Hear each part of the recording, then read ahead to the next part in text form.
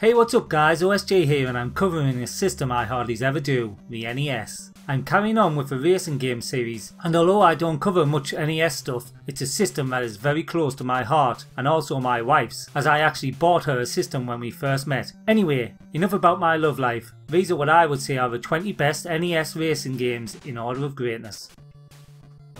So let's kick it off with Final Lap in 20th place. There are loads of F1 games on this list, and this is very like Pit Stop 2, but as you can see, the NES really gets some proper speed into the games, and it makes racing games on this system very good.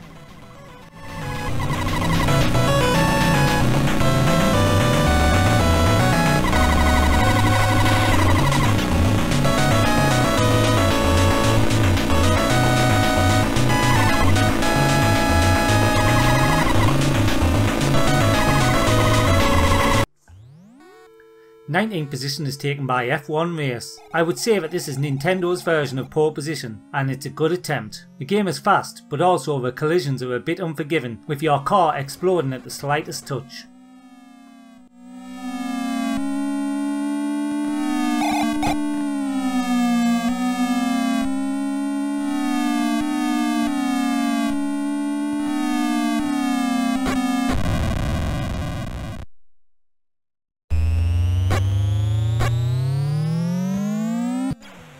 Mach Rider is in 18th place. This is a hang-on meets Road Blasters type game, with some hard to master controls, but once mastered it becomes a really fast, entertaining game.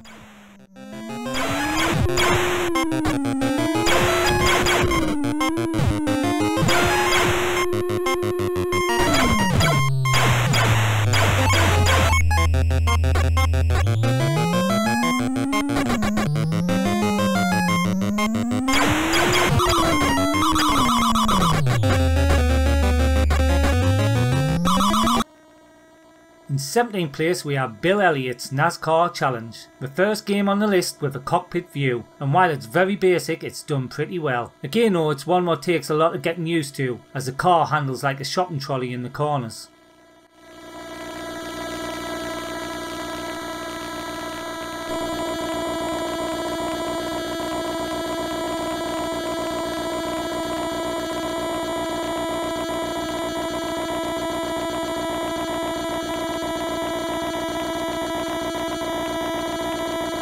Sixteenth position is taken by Nigel Mansell's World Championship. This is as close as we're going to get to Super Monaco on the NES. The cockpit view is very good for an 8-bit system. It's got real speed and the car controls well. Mix that with good sound and it's a solid F1 game.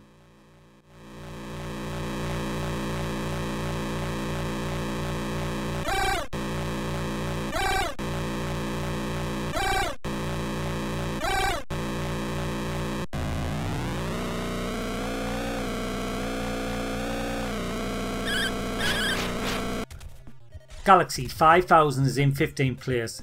This is a weird space racing game that has some great voice samples and controls. Being able to take shortcuts by jumping over sections of the track make it a lot of fun to play.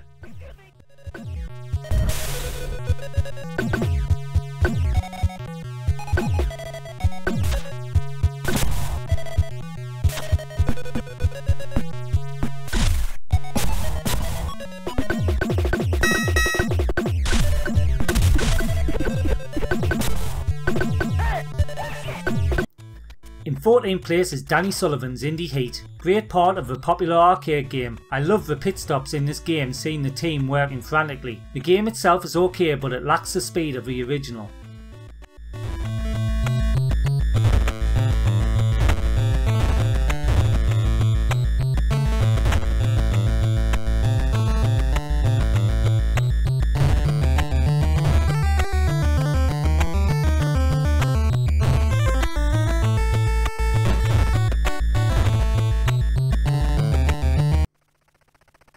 Thirteenth position is taken by Cobra Triangle. Now this is not strictly a racing game, but it's so good it deserves to be in, as it really doesn't fit into any genre, so racing is the closest, and this is one fun game.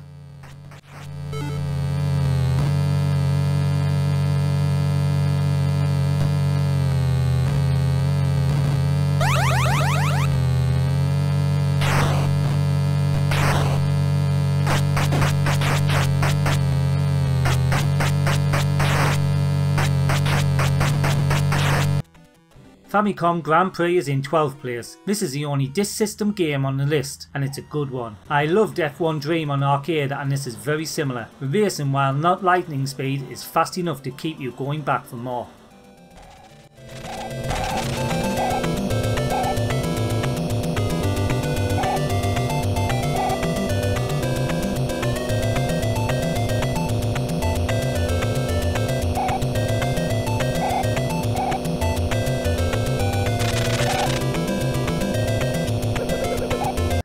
In 11th place is Unser Jr. Turbo Racing. This and the next 3 games are pretty similar. It's a straightforward arcade racer that has a turbo button that sends you into breakneck speeds, like really fast. I love the screen shake when you hit the turbo.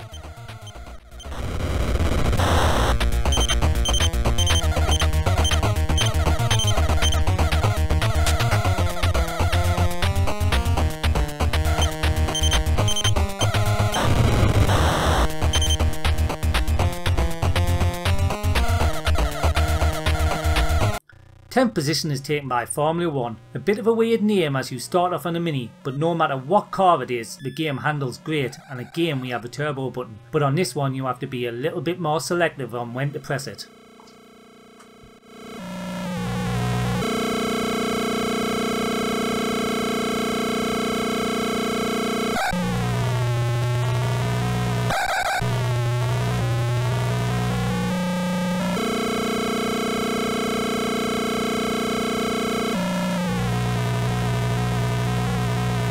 F1 Sensation is in 9th place. Very good F1 game here, and it's got the mix of speed and skill just right, and although it can be a bit annoying with the collisions, it's one that you quickly get better at.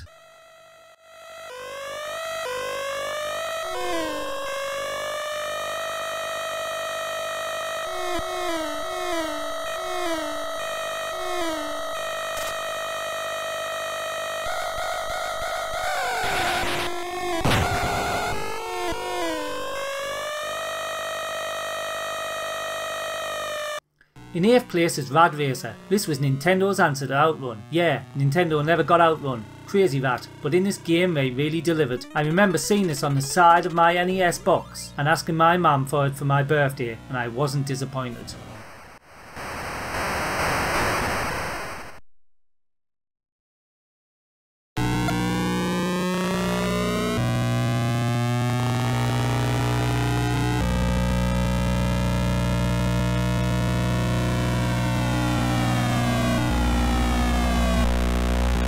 Seventh position is taken by Excitebike, probably my most played NES game. I used to play this for hours trying to get perfect runs, something that I seem to have lost the ability to do now.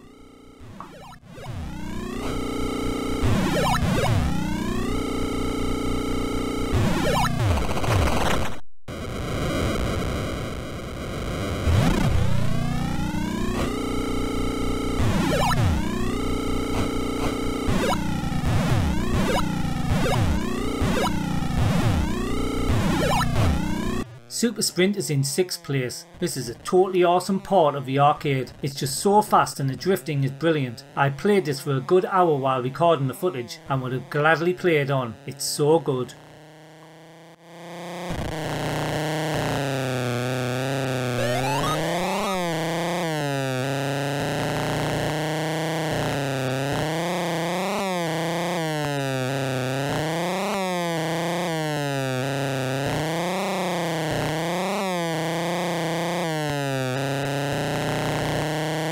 In 5th place we have Super Off-Road, the 4th racing list that this has been on, and as with the other versions, this one delivers the same great arcade action that we expect.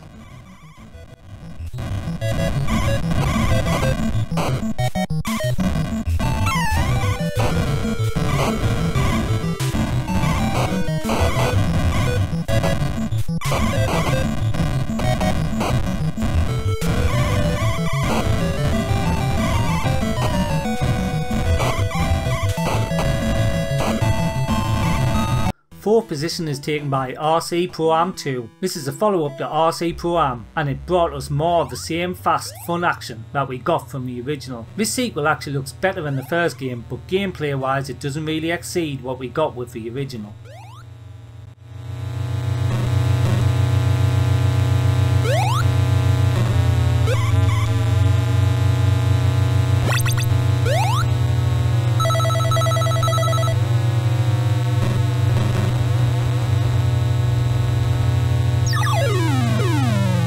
Rad Racer II was in 3rd place. This game absolutely wipes the floor with any other 8-bit outrun games. It's got a really nice looking Ferrari, and while some people prefer the first game, this one delivers more of a fluent racing feel for me.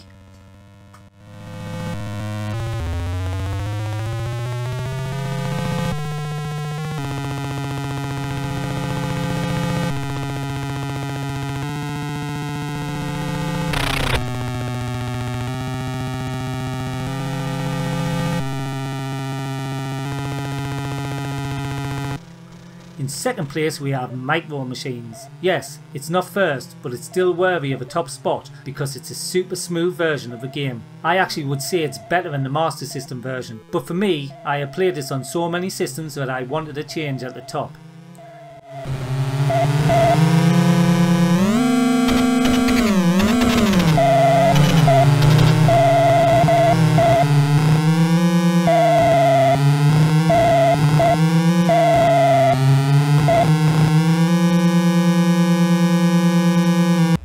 So here it is, in 1st place, RC Pro-Am. We actually owe this game for giving us the likes of rock and roll racing and super skid marks, etc. This was and still is one of the best, if not the best, 8-bit racing game ever made.